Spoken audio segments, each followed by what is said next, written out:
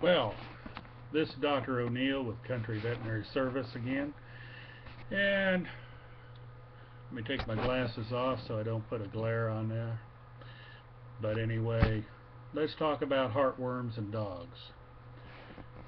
Here recently, within the last month, over I've had at least 4 dogs come in, and owners had forgot about heartworm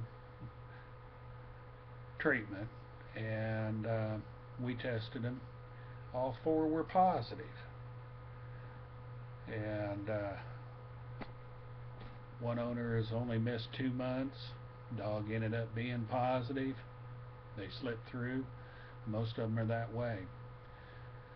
All we got to do is have a mosquito bite from a mosquito that's infected with heartworms, and boom, here we have the dog. But anyway, that's how it's transmitted, is by mosquitoes. We've had a lot more rain this year. We have a little more standing water. Therefore, that is breeding ground for mosquitoes. In those ponds around the house, if you don't want to put anything in there to hurt them, we need to get some fish. Especially maybe things like, believe it or not, carp, catfish.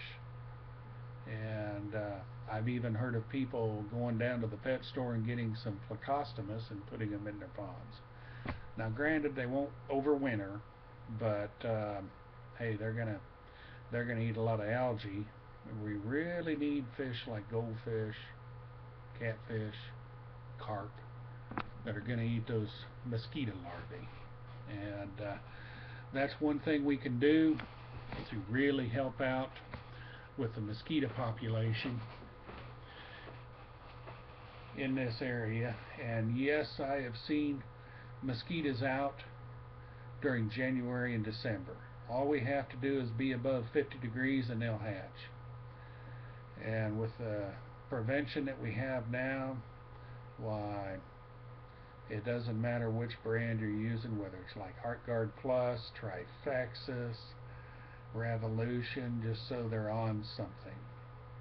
Luckily, clinics like Country Veterinary Service, granted, we only carry one brand in-house, but we have all the brands at our online store. You can order them off the internet anytime, night or day. They're delivered right to your house, and at a respectable competitive fee with anyone else on the internet. But these 4 dogs are going to have to go through heartworm treatment. One is finishing up right now. He does have, and he was graded out severe. And when I drew a small blood sample, I could put just a drop of blood on the microscope slide. Then I could see the baby heartworms wiggling all over the place underneath the microscope. And not only did he trip the regular test that we run, but we could also see the babies. That also means we definitely have a male and female worm in his heart, because heartworms do not lay eggs. They have live babies. Then those babies can actually plug up other organs such as liver, kidneys, this or that throughout the body, and even cause more problems.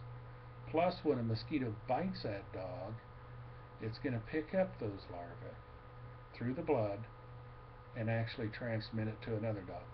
So this dog can actually transmit it to any other dog in an area that mosquitoes are biting. Alrighty, thank you very much, and just another little informational video for everyone out there. Later.